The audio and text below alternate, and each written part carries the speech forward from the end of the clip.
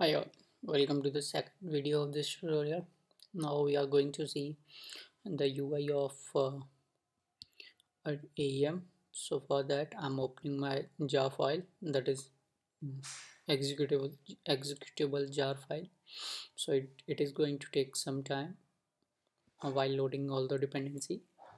So as I already mentioned in the previous tutorial, like it is dependent on the computer speed and your computer performance. So for me it is going to take like 20 to 30 seconds, so let me like wait till it gets fully loaded.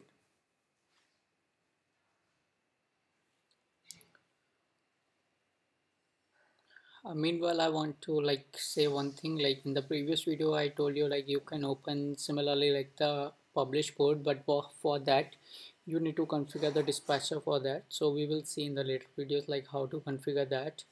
So as of now, like we are mainly focused on the author part, so it is like only for the author training.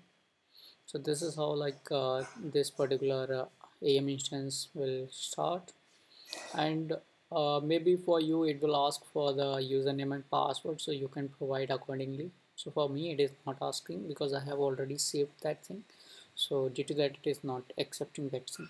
So this is the like first user interface that we are going to see while loading the executable jar files. So here we can see there is a project, there's sites, experience fragments, assets, forms, screens, personalization, commerce, and communities. So like in this particular tutorial we are going to focus only on the sites part, and I will say experience fragments and in assets. We are not going to cover these things because this is out of the scope from this particular course. So let me open you like all these things. So inside the projects we can see all the projects. Like if we see like currently we have VRetail for the first. We want like we can create our workflow, we can create our project, so we will see in the later videos. But like let me take to the sites. So here we can see these are the sites that are already present. So we are going to take the example of this VRetail because it is like inbuilt in the AM instance previously. So here we can see like it is a multinational sites for the many countries, and inside the language master we have many languages, like it is for English, Dutch, French. So inside the English we have many pages, like inside the experience we have this much of pages, and inside that also we have further subcategories. So if you want to open any page, then you just need to select that particular page, just hit the edit, and after clicking on the edit you can open that particular page inside the editor mode, and you can like edit that thing. Okay, so this is the particular page. So if you want, like we will see in the later videos like how to like add the components and all the things, but as of now this is the sites part. So let me go back to the AM instance.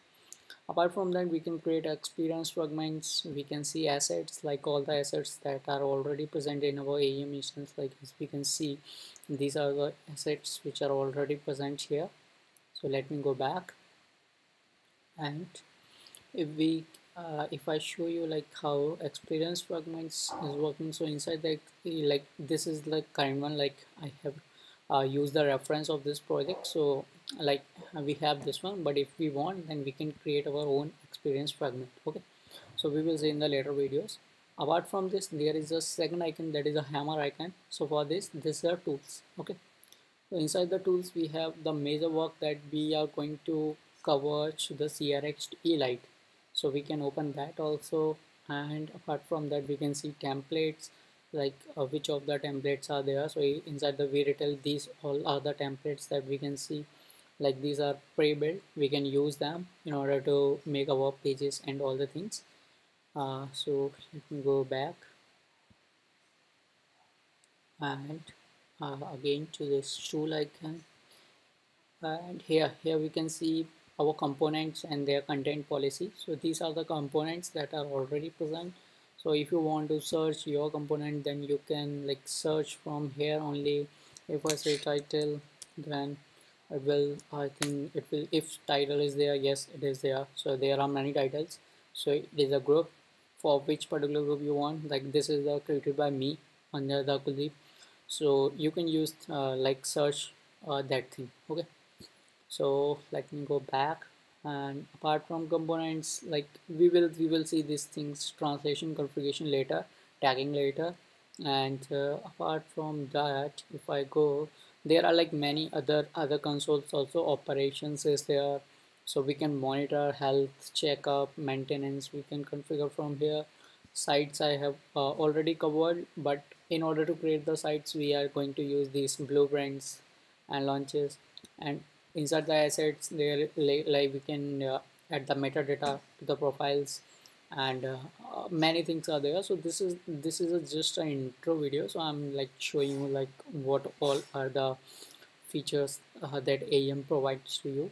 And one thing is this ACS AEM command. So here, from here, we can like see the data of the ACS and all the things. Okay. And this cloud service is very useful, we will see in the later videos. So that's all for this particular video. We will like see this CRX Elite later inside the videos. So okay, for this video I think that's enough.